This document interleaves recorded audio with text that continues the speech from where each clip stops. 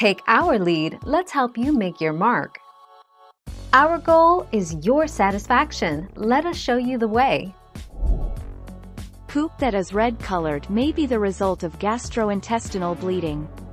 Small amounts of blood in the stool can indicate hemorrhoids. Eating beets or red berries, or drinking beet or tomato juice, also turns poop red. Once these foods have passed through the digestive tract, poop should become brown again.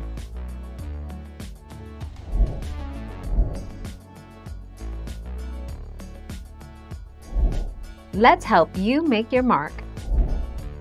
The liver releases bile salts into the stool, giving it a normal brown color.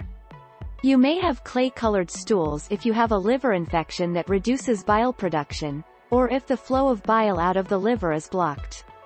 Yellow skin, jaundice, often occurs with clay-colored stools.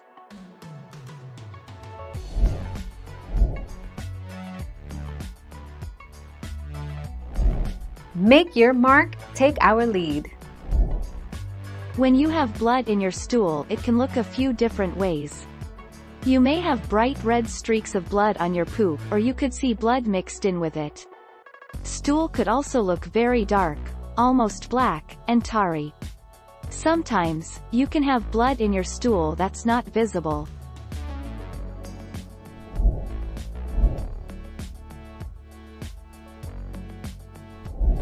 Make your mark, take our lead.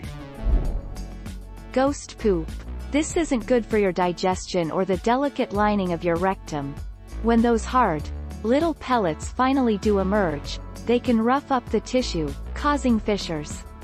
And chronic bowel troubles may be linked to immune system problems, weight gain and hemorrhoids.